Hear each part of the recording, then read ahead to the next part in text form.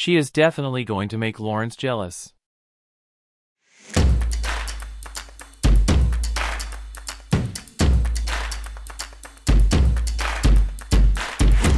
Hi guys, hope you all are having a nice time. I'm back with Spice and Wolf episode 14 review, so let's go. At first we see that as Lawrence and Holo head to their next destination, Lawrence gives Holo 3 feathers as a thank you gift and shares details about Kumerson, the next town they are heading to. Holo is not satisfied with the gift. Lawrence tells her about Kumerson's Lodger Festival, which offers various kinds of food, and assures her that he has set aside money for her snacks and plans to rent a reasonably priced place there. Holo expresses concern about Lawrence's funds, not wanting her desire for snacks to be used against her. She teases Lawrence about sharing a bed, causing Lawrence to stop his horse. So it looks like I was wrong about Nora, and she didn't tag along, which is kinda disappointing, because we didn't get to know much about her character. Also, this part was pretty cute and wholesome. We see Lawrence tell Holo she's not his type. They continue jokingly flirting and then resume their journey. Along the way, Holo spots some merchants with fish and suggests they buy some. Lawrence asks one of the merchants for fish, but the merchant says his stock is already reserved. He suggests Lawrence negotiate with a fisherman instead. Lawrence explains that he wants the fish to make a meal for himself and Holo, not for selling. The merchant understands and asks about Lawrence's plans. Lawrence says they want to visit Kumerson for various reasons and asks for information about the town's inns, festivals, and other attractions. The merchant provides details and asks if Lawrence is part of a merchant association. Lawrence replies that he belongs to the Kumerson trading branch of the Rowan Merchant Association. The merchant says he belongs to the same association. My first impression of the kid is that he seems to be a clever merchant, but at the same time a bit naive. Also, if we go by the new opening song, the kid will most likely play a very important role in this arc. Moving on, we see that the merchant introduces himself as Amadi, and Lawrence introduces himself and Holo. Amadi notices Holo's feathers, and Lawrence lies, saying Holo is a traveling nun.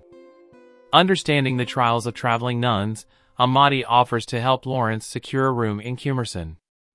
Initially, Lawrence declines, but after Amadi's kind words, he accepts the offer. Eventually, they arrive at Kumerson's inn. In their room, Lawrence shows Holo a letter he received at the trading house, warning about the current armor prices.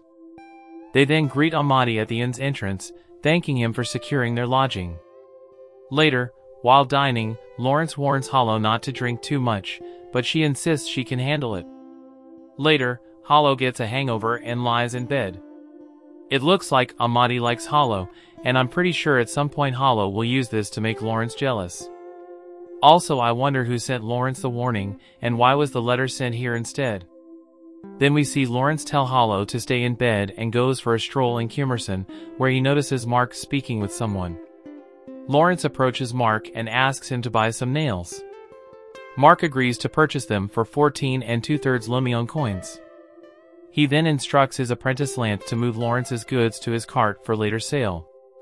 Lawrence mentions his plan to leave Kumerson before winter, but Marc insists he meet his child, Adele, and attend the festivals before departing. Lawrence is surprised by Marc's experiences, and Marc admits he misses being a traveling merchant. Some people might not enjoy this part, but I think it was a really good way to introduce some new characters and show us more of Lawrence's trading skills. Also, I think something might happen during the festival.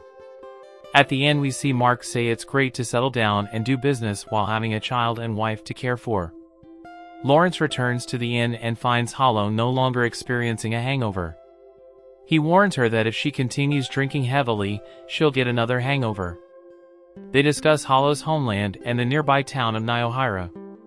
Lawrence asks if Holo can visit her homeland alone once they reach Niohira, and she says she can. Recalling Holo's earlier remarks about loneliness, Lawrence offers to wait in Niohira for 2 days while she visits. After rambling a bit, Holo heads to sleep. I heard this is supposed to be a very realistic romance story, but I'm having my doubts, given how dense Lawrence is. I mean, he should have considered Holo's feelings before asking such a thing. Also, Holo being hurt isn't wrong, because she told Lawrence she feels lonely. Overall, this was a relaxing start of a new arc, but I wonder what will be the plot point. Anyways, thanks for watching everyone. If you like my video, then check out some of my other videos.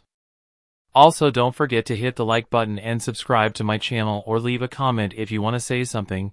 You can also follow me on Twitter and Instagram, or check out my Facebook page. Links are given in the description. Until then, see ya.